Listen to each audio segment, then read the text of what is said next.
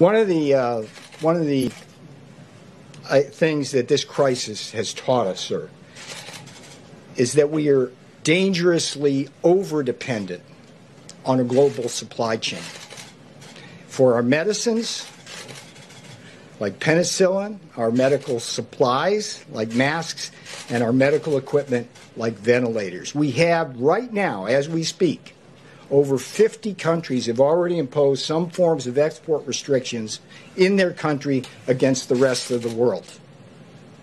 And what we're learning from that is that no matter how many treaties you have, no matter how many alliances, no matter how many phone calls, when push comes to shove, you run the risk as a nation of not having what you need. And if there's any vindication of the President's Buy American, secure borders, and a strong manufacturing base philosophy, strategy, and belief, it is this crisis, because it underscores everything that we see there. So the Buy American order, which is going through process, would do a couple things. It would simply say, not during this crisis, because we don't want to disrupt anything. I want to be really clear about that. But going forward, after this is over, the VA, DOD, HHS, and this government buys American for essential medicines, our medical countermeasures, and the medical supplies and equipment we need. At the same time, it will deregulate so we can get the FDA and EPA to facilitate domestic manufacturing,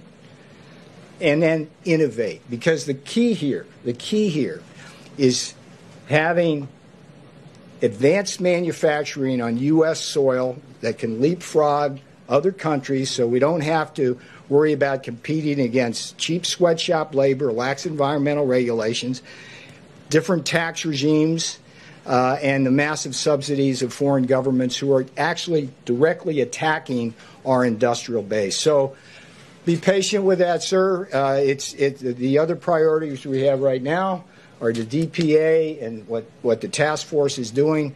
But if we learn anything from this crisis, it should be never again should we have to depend on the rest of the world for our essential medicines and countermeasures.